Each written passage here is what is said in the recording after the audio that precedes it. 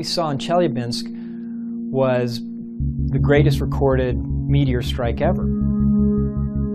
All that stuff coming out of Russia on February 15th of 2013 was sensational in the sense it was wow. A 17 to 19 meter meteor strike that injured 1,000 and cost an upwards of $40 million due to damages.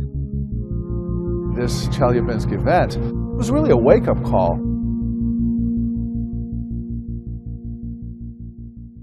Well, you ask a difficult question in how much stuff falls to Earth in a year. Meteorites land on the Earth all over the place.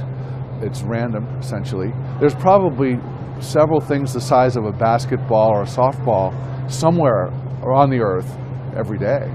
We think, with strong evidence, that asteroid hunters have discovered over 95% of the Earth-crossing asteroid population that's bigger than a kilometer. Now, Chelyabinsk was a heck of a lot smaller. That was less than 20 meters in diameter. But that's a rare event, but it's not a 100-year event. It may be a 30-year event. So, is it worthwhile to monitor for the small stuff? Well, I think the people in Chelyabinsk who had a close call, I think they'd say yes. So let me try and make it as clear as possible with the term. Our challenge statement is this: to find all asteroid threats to human populations and know what to do about them. There were the cynics that saw an asteroid initiative announced in April post-Chelyabinsk as NASA's 2-month turnaround time to build a mission that might have some support. The reality is that we've been in the asteroid business for many years. We had been working on the Grand Challenge concept for a year and a half now. That said, Chelyabinsk raised awareness, not just because of where it hit, but because we had dashboard cams.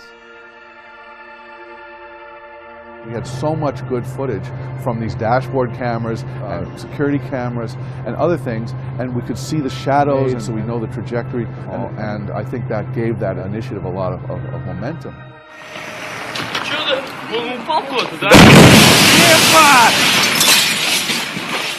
Grand challenges are ways of bringing in new ideas. It's a tool for working on problems that are bigger than a single agency's ability to do on its own. If someday in the future we discover well in advance that an asteroid that's big enough to cause a mass extinction is going to hit the Earth, and we alter the course of that asteroid so it doesn't hit us, it will be one of the most important accomplishments in all of human history. So the mission that was announced at the budget, the asteroid redirect mission, the concept is we find an asteroid that's 7 to 10 meters in diameter.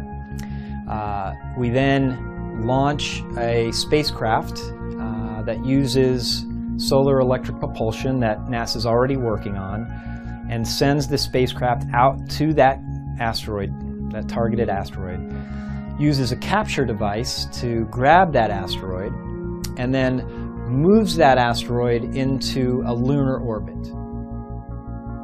By putting it near the moon, it allows us a destination so that those early test missions could then go to this asteroid in lunar orbit, bring back samples for us to study whether we can get origins of the solar system, maybe there's water. We don't know exactly what type of asteroid would get repositioned there, but it provides a great destination for these missions that we've already got underway.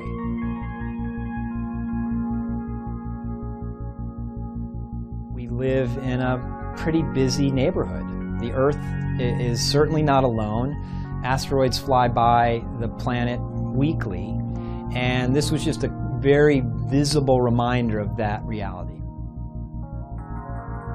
How do we observe and learn more and get down to where we know where these 20, 30, 40 meter objects are that are crossing our orbit? And we can do these things. It's just a question of will. This is the one problem, one natural disaster that we actually have the ability to change our fate around and actually have the skill to solve. We can then, hopefully, in generations from now say, we may have left the world in a mess in a lot of ways, But here's one problem that you don't have to worry about.